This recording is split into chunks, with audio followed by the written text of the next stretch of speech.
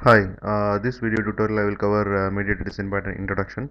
This Mediator Design Pattern falls under the category of behavioral design pattern. First, we will see the explanation of Mediator Design Pattern. This is the first explanation I will just read out. Mediator pattern is used to reduce communication complexity between multiple objects. This pattern provides a mediator object which normally handles all the communication between different objects. Okay, this is the first explanation. I will read out second explanation. The mediator is the communication center for the objects. When an object needs to communicate to another object, it does not call the other object directly.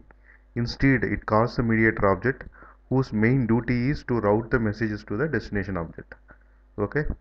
Uh, these are two explanations. I will show you one diagram so that you will understand this explanation very clearly. Okay.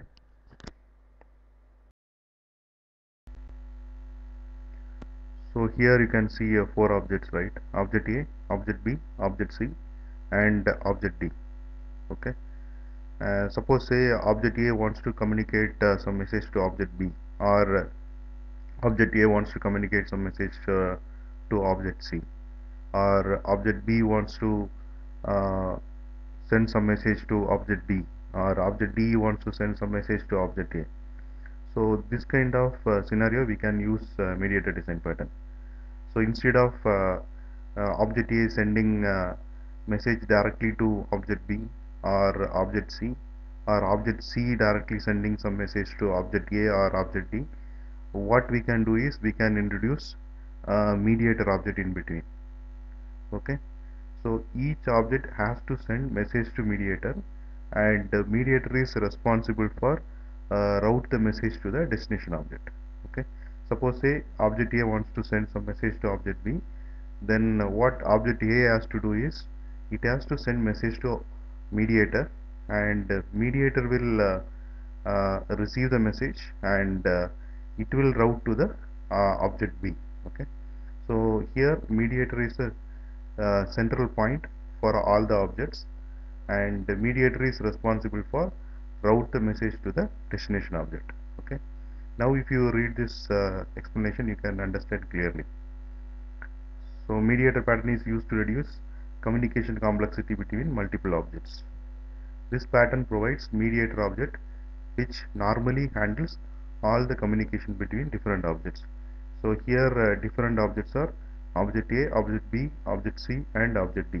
So communication between these different objects are handled by the mediator object, right? And second explanation, the mediator is the communication center for the objects. When an object needs to communicate to another object, it does not call the other object directly. Instead, it calls a mediator object whose main duty is to route the messages to the destination object. That I already explained, right? Suppose object A wants to send some message to object C. Object A has to send message to the mediator, and the mediator is responsible for route the message to the object C. Okay. This is the introduction of mediator design pattern. We have created separate videos for real-time example of mediator design pattern, class diagram of mediator design pattern, and mediator design pattern implementation also. Okay. So if you want to know more about this design pattern, please log into my channel and watch those videos.